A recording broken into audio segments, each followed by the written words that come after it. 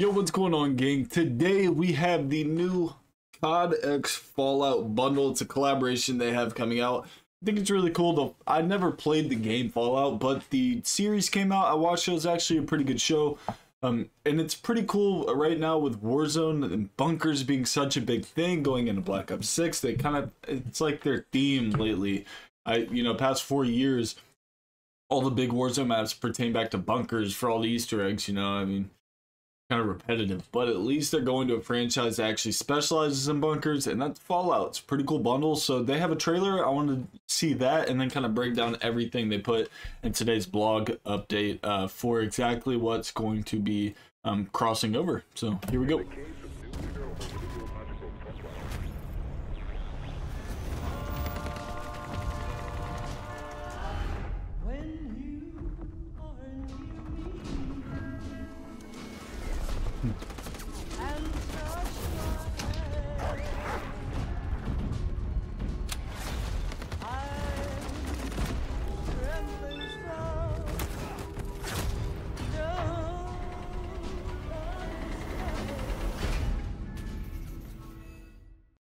I guess that's a whole trailer right there.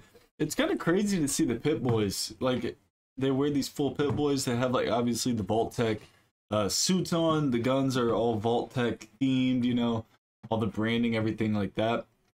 They even showed, like, the dog that runs around with the ghoul at one point. I guess maybe they're trying to, like, showcase him as the ghoul, with, like, the German Shepherd kind of going crazy. Not too sure, but it is pretty cool to see everybody with their Pit Boys on. To kind of get off into the patch notes here, let's see, it's just kind of has like some dialogue that talks about like the crossover itself. Anywho, here we go. So 2 Fallout themed weapon blueprints are coming. We are going to have the M16.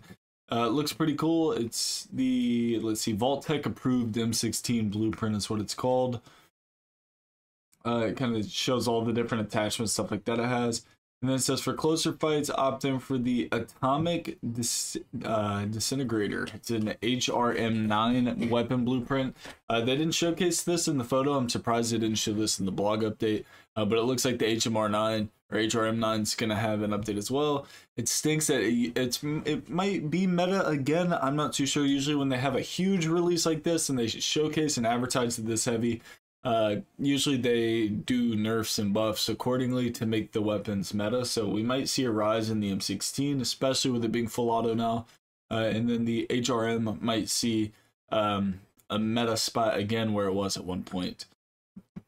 You get 4 Vault 141 operator skins. I guess it's it's Soap, Captain Price, Ghost, McTavish. I think it's gonna be, or I guess Gaz is the 4th, not McTavish. So we'll get those 4, the 2 weapon blueprints, a couple charms, a calling card, a couple decals, emblem stickers, 6 loading screens, including Nuka-Cola, Standby, Survivor's Journey, Sanctuary Hills.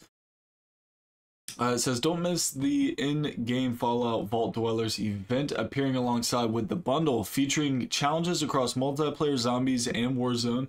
Use any of the Vault Dweller skins during the Vault Dwellers event for an additional XP boost. Earn additional Fallout themed cosmetic items like the new California Republic large decal, Nuka-Cola caps emblem, the Slocum's Joe sticker, Nuka-Cola charm, and the Nuka-Cola quantum weapon camo. Hopefully that looks awesome. It says the Fallout event begins at 10 a.m. Pacific time on June 20th and ends at 8 a.m. on the 26th. So we'll have it the week of the 20th through the 26th, which is coming in 2 days. We'll get it Thursday. That's what it's looking like, gang. So anywho, if you are new to the channel, enjoy the content. If you're excited for a crossover like this that is relevant to this game, hit that sub button, man. Crush that like button. I'll catch you all tomorrow for another heater. Let's get it.